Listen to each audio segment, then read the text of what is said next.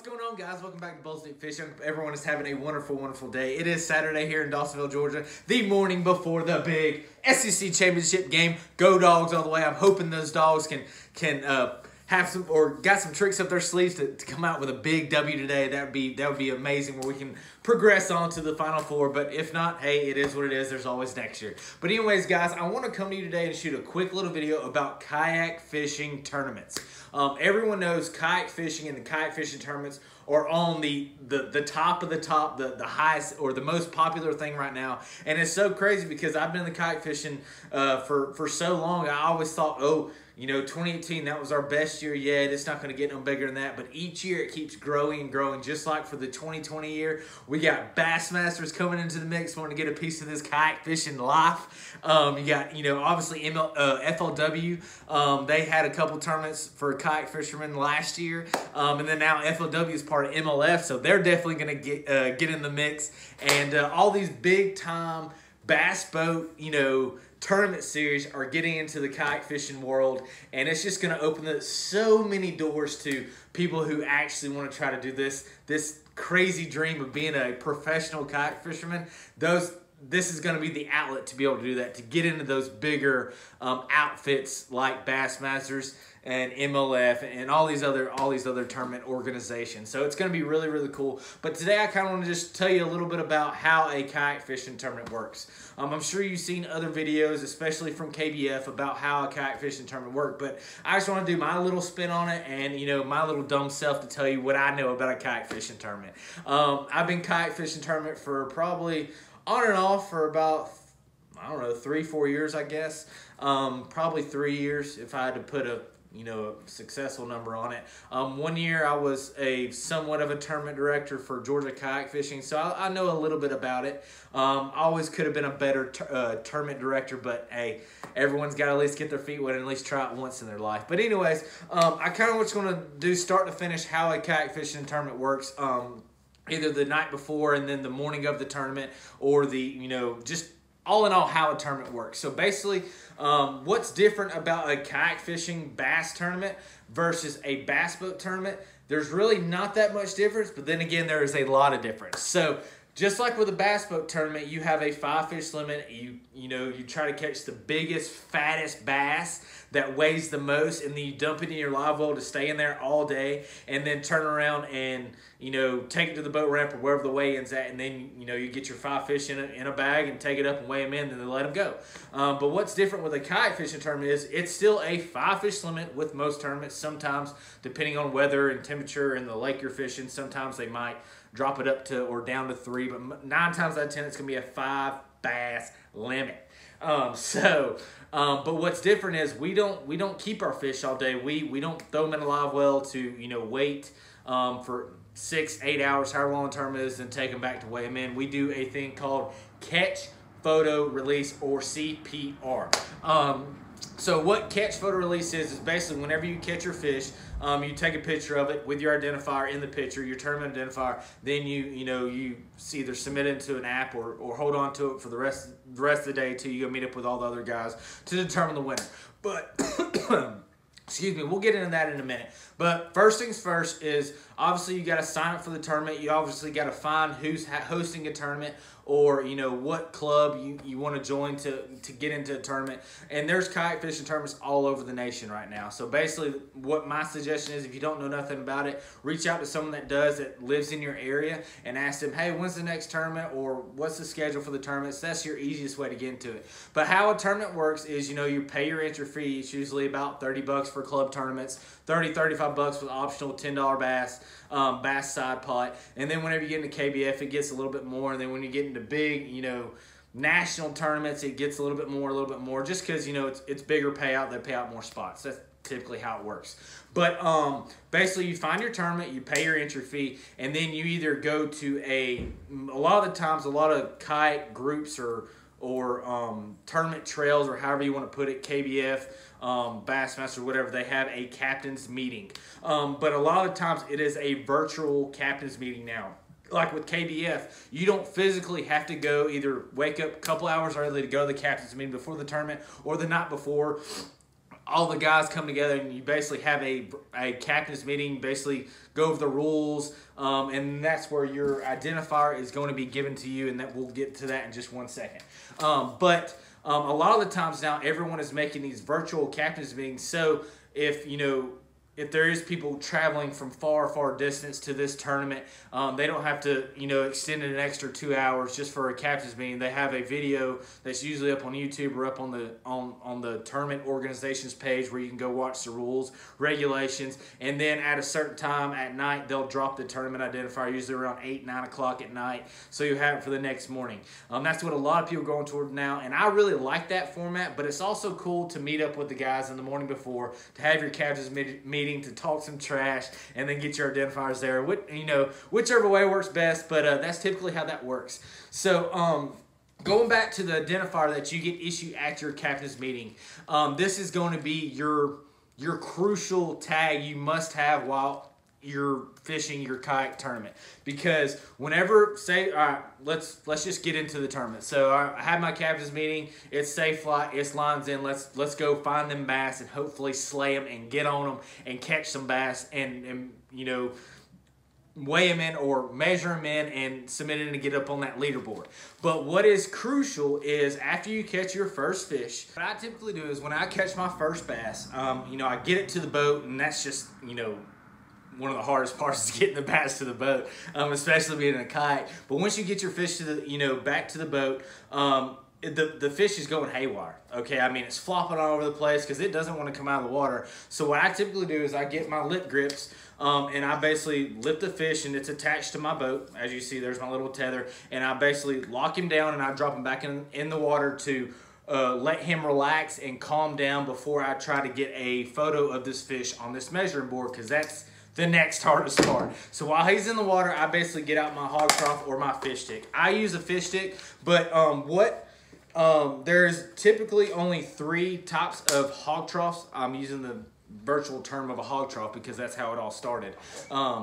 There's only 3 ones that are accepted. Either the Yak Gear fish stick is KBF approved or KBF accepted.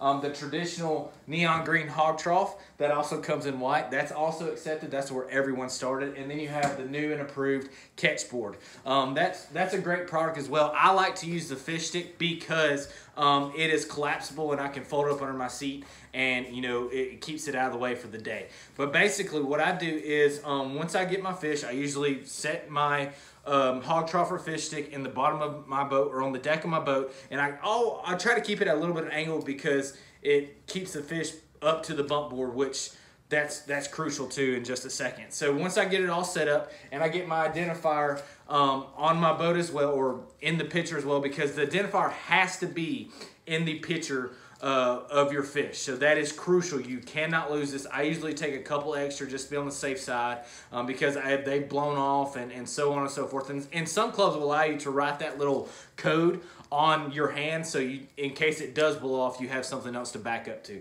But anyway, so once I get it all set up, I get my identifier next to my hog trough as well, or my fish stick or my catch board. I basically go ahead and grab my fish, and I go ahead and set him on the fish stick or hog trough. So basically how the fish needs to be sitting on the hog trough is the mouth of the fish needs to be all the way up to the bump board, and then it's got to be relaxed along the board, and you can't pinch the tail or anything like that to try to manipulate the fish. And you have to have the fish's mouth closed because if it is open just a little bit, it's a deduction on your inches. So basically once you get your fish on there and you get it all laid out, it's nice relaxed. You have your term identifier in the picture as well. You try to get the best picture possible. What I do is I use my cell phone. Some people can use a digital camera. That's how, that's kind of old school now, I guess you would say. Everyone's got an iPhone or a smartphone that has a camera attached to it, and it's easier. But basically, you try to get the best picture. And what I typically do is I like to take a bunch of different pictures, usually 5 to 6 pictures of each fish, to try to make sure, because the fish can move, the fish can flop, the fish can jump while you're trying to take the picture. So you want to try to get the best picture possible. So once you get your best picture possible, you basically release the fish back to its natural habitat, and you don't stick it in no live well like all those other tournaments do, which is what I like best about kayak fishing, because we try to preserve the life of the fish as best as possible. But once you get that picture and you've found, okay, I've got the best picture, the mouth's closed, it's relaxed as can be, my identifier's in it, there's a portion of my kayak in it as well, because that is key. It has to have a portion of your kayak. That's why I put it on the deck of my boat where you can see the deck of my kayak where you can see my kayak in the picture as well. Because if that kayak is nowhere to be found in your picture, just a little hair of it, then that picture is potentially going to get disqualified.